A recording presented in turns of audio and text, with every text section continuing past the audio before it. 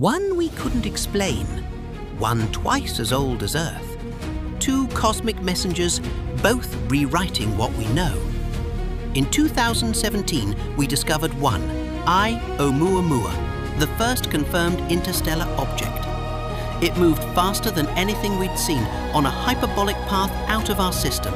It showed no coma, no obvious outgassing, raising uncomfortable questions. Then came 2I Borisov, a more normal interstellar comet.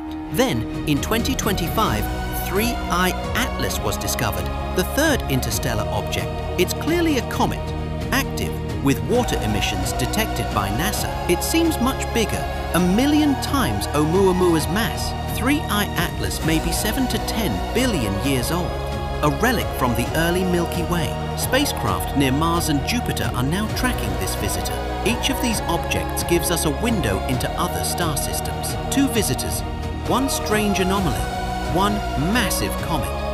Both from the stars. They remind us, our solar system is not isolated. We are part of a vast cosmic ocean, and the next one may already be on its way.